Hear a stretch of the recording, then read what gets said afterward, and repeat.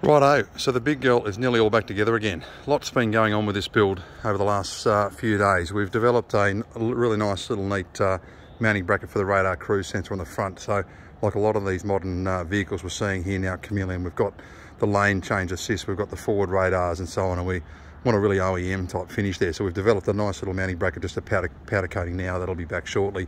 We've also extracted the rear lane change assist sensors, which were in the tail lamps actually on the tubs of these F trucks, and we pulled that sensor out. We've made up a little prototype bracket there, which is just about through testing and working really well. A pretty comprehensive 12-volt package we've touched on here before. You can see in the cabin of the car there, we've got our, if I just lock the car, you can hear that central locking. There you go, triggering every single door on this canopy is tied into the car central locking. Pretty comprehensive 12-volt package here. We can see we've got our steady lights everywhere, our C-bus controlled C-zone electrical control and monitoring system on this car. So we've got push button mechanical switches. You can see the twin rear facing steadies there, which are wired on. When the car's turned off, they're wired as a camp work light, but when the car's on, we actually wire them up through ignition override, where they only come on when we've got a reverse signal and the override switch. So we can have them on or not on with reverse, or when the car's stationary, we can use them on and off as a work lamp.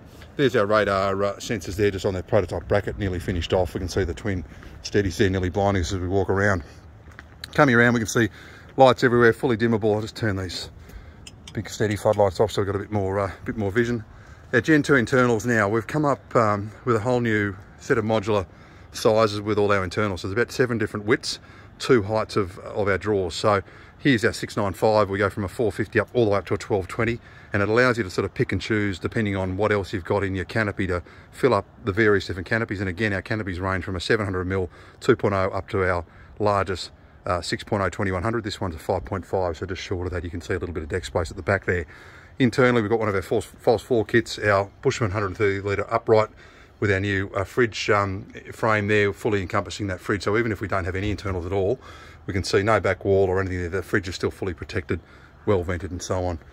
Mentioned the C-zone, we'll do a full walk around. This is really cool stuff, this C-zone. So we can see switching and monitoring. So state of charge, current draw, water tank levels, but all our switch control here as well. And it's all fully programmable, being on the C-zone, C-bus, pardon me. So fully programmable. We can plug our laptop in and really play around with that and have some fun. Of all the different widths, 2 heights, like I mentioned. Once you choose your width and your height to suit your fit out, we can then option in a single full height drawer will see on the other side, a double drawer will see on the other side, or a drawer and bench, as you can see here on the kitchen side. When we pull that bench out, lovely big bench area there. You can see in this particular one that we've also got what we do with our drawer and bench. You can see how much room we've got there in this beautiful big drawer on this 695 medium size. But we run the back of the drawer unit full height, so that's actually the full depth of the drawer unit, and the 4 steps up here, and it gives us room for cereal boxes, wine bottles, sauce bottles, and so on, whatever you might need.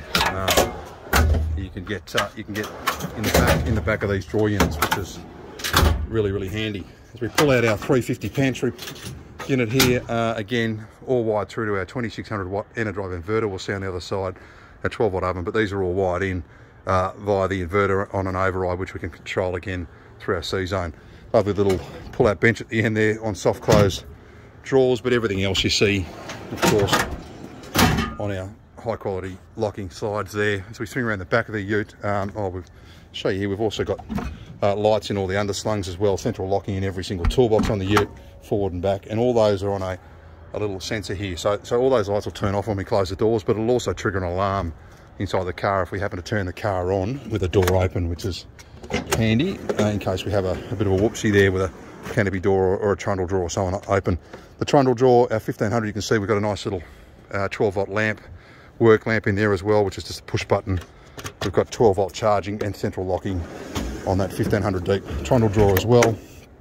Swinging around to the driver's side, we can see our 520 drawer unit, again in our 350 medium height, and another 695. But you can see how we can pick these different sizes, in this case fitting it in with a Evercool drawer fridge, but a twin drawer fit out here, and then we've got our full depth drawer fit out there, and we've got one of our hanging shelves with, of course, the EnerDrive 2600 watt inverter, colour changing lights as standard with all our electrical packages. But a really comprehensive fit out there, lots and lots of different options. But there it is, guys, the Gen 2 internal fit outs on this F350.